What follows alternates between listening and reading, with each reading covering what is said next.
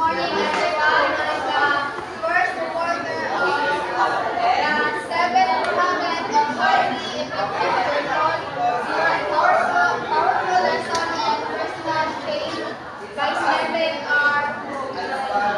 Morning. Part 1 is Paradigm and Principle. Paradigm and Principle. Inside out. There is no real equivalence in all the world which can be separated from life according to David Starzer and Jordan. In your understanding, what is this? Galing ako. There is no real excellence in all this world which can be separated from life. I have no idea.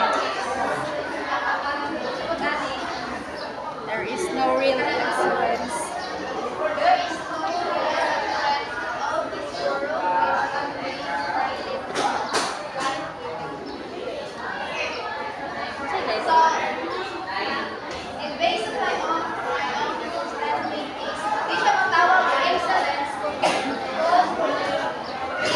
gamitan mo siya o lamang sa virtue o principles. Like, for example, si Joy. Example, nasayang sa tanan ng magpuan na nag-exam siya. Example lang tapos, pero na-achieve na siya, pero pinaami sa code pag-achieve. Muna, example, ating ang hindi siya matawag ka excellence. Dapat ang true excellence is katunay or like virtue of one principles. So, the personality and characteristics. So, kani siya si system ng is na doon siya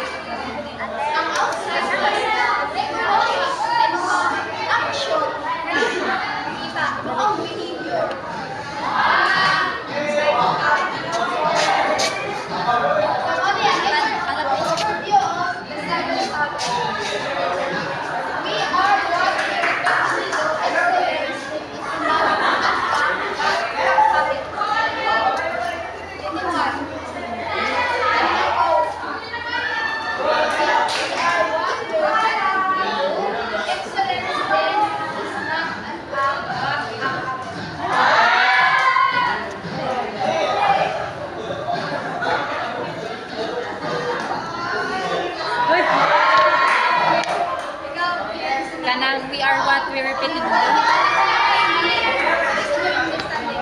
Ako adira kay Koan. Product na kung sa ginabalik-balik na tubukan. Like kung, for example, kwanta ka na, sige tag-cheat sa exam. Or ga-codex ka. Siyempre, cheater dyan ka. Sige mo na ito balik-balik ito ng buho. Oo naman.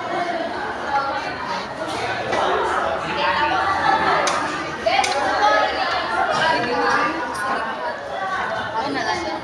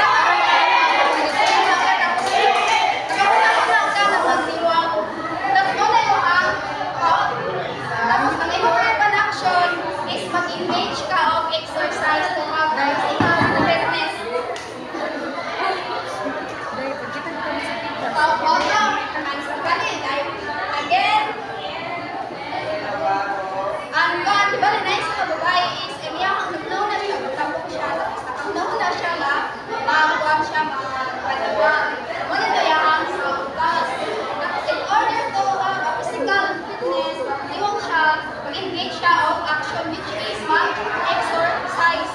Then, to show an action, read a habit. Para nga, maintain mo ang physical fitness para ma-achieve yun yung mga goal. Is mo mo ang habit or mo mo daily routine ang imong pag-exercise. Una, read a habit. Then, show a habit, read a character. So, sa imong exercise, naman mag-grab time na goal ang dapat character ko, determination,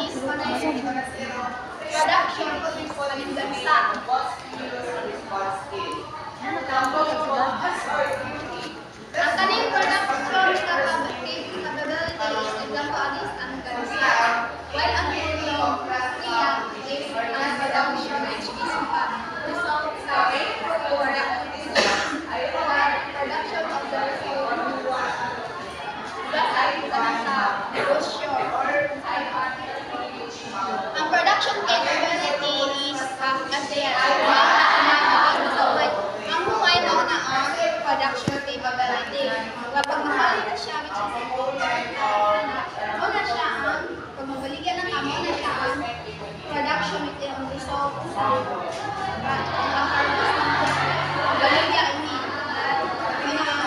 production. Then, may asset ang physical asset is a power load savings muna asset. Pero tawag po sa physical asset na is kanang exercise lifestyle then ang financial asset is kabaliktad. Ang financial asset is dito ang kanang maka-earn ka. Then ang physical asset is ito based lang siya sa kanang utang like may kanang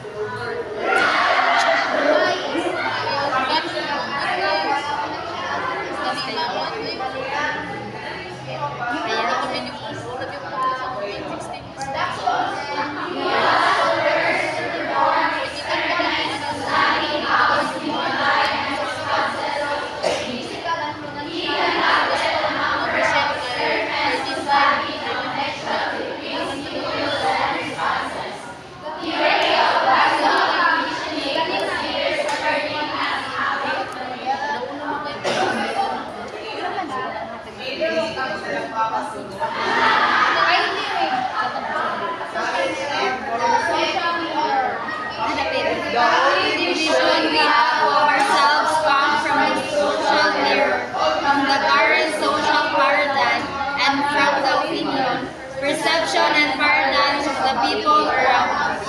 So, usually, kung sa nakita sa uban, nakita sa uban ng paradigm nila siya ng then,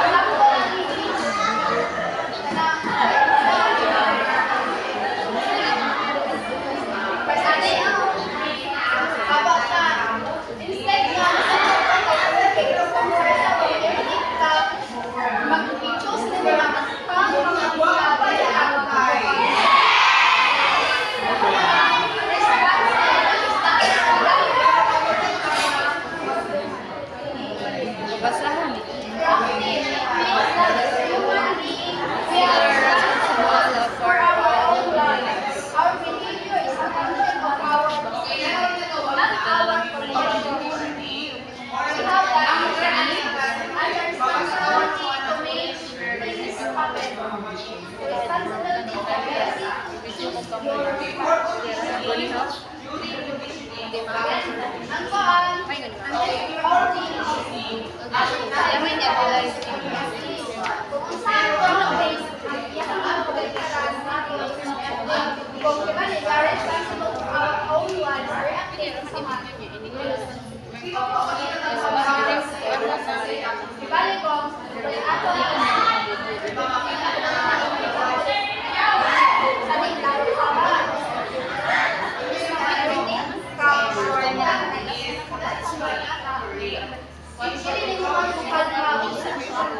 walang reactive sa scams o negative while profit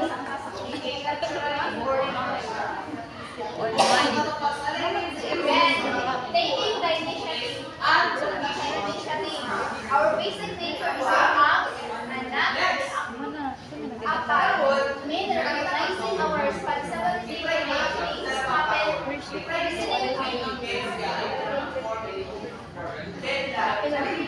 basta, ang sa taking the initiative is gano'n ng tao sa bawat iwato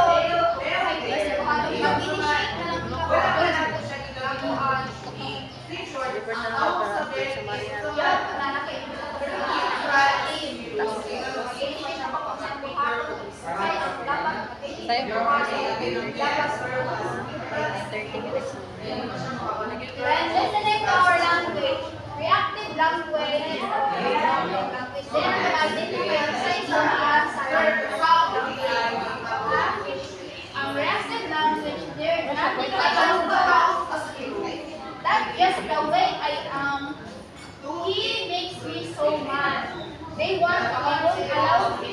I have to do that. I must, if only. Then look at our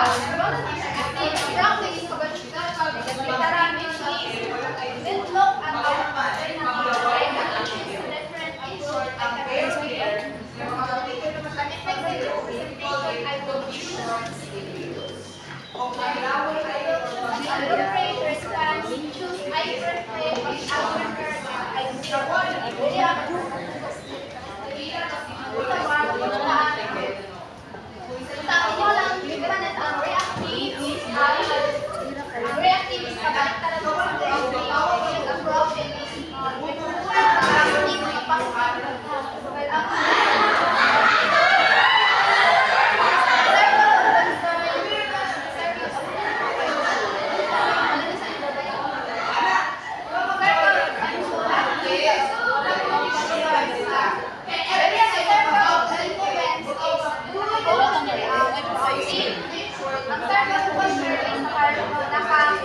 naka-focus nila reactive. Then, ang koan, things sa reactive is things outside of control. Because yung computer, politics, economic, superior, conference, hindi mo control na rin nato. Then, ang circle of proactive things you can influence, like mood, control na personal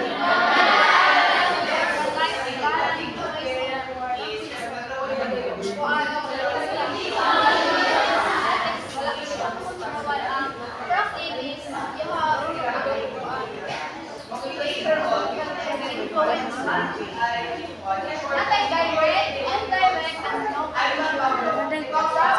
ways all in one which is number one is direct control, number is direct control, the other is no control. Sa direct control, problem goes with their own ego. Engage na sa mga for example, exam natin. Mag-study, ato ang ko is, mag-study ka, sabi mo ka, sige lang, pag-sabi ka natin. Sige lang, pag-sabi ka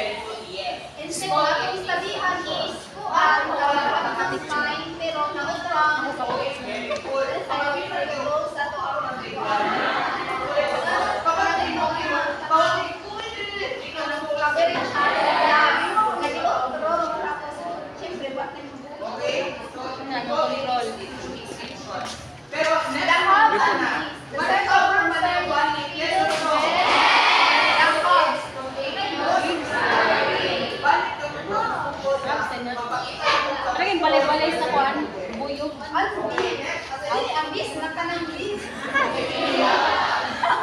Beehive man. I will be happy when I have house made up, if I have obedience in me. While the circle of influence is filled with memories, managing the house like that, the circle of concern. Ang sakong circle of influence is be wise, be loving, which is ang kanisang concern is for happy na siya when I have house space.